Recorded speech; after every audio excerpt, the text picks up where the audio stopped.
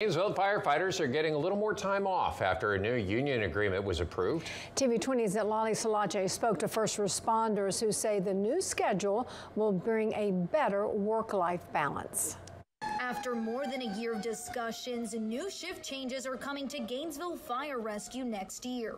I think it's going to be a positive thing, and I'm really excited about the future for Gainesville Fire Rescue. Chief Dixon tells me firefighters typically work 24 hours on and have 48 off. But the shift will now be replaced to 24 hours on and 72 off, giving firefighters an additional day of rest, but there is a trade-off. We often have to pick up mandatory overtime to cover shifts. So we were able to come up with a creative way to get this done, to provide that fourth shift. Firefighters say the new agreement will help with retaining employees. This is going to have such a big impact on not just us, but our families as well as the community, because you're going to have firefighters that are rested, ready to respond, and willing to work those overtime shifts voluntarily. Before the new shift goes into effect, Chief Dixon says they must first fill approximately 20 helmets. Many firefighters say the new contract will help boost recruitment. This is a great opportunity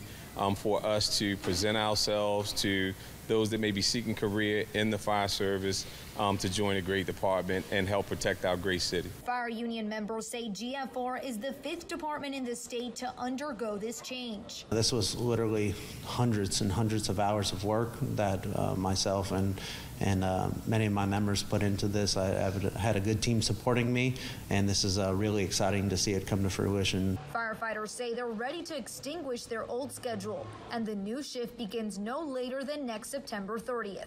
Lali Salache, TV 20 News.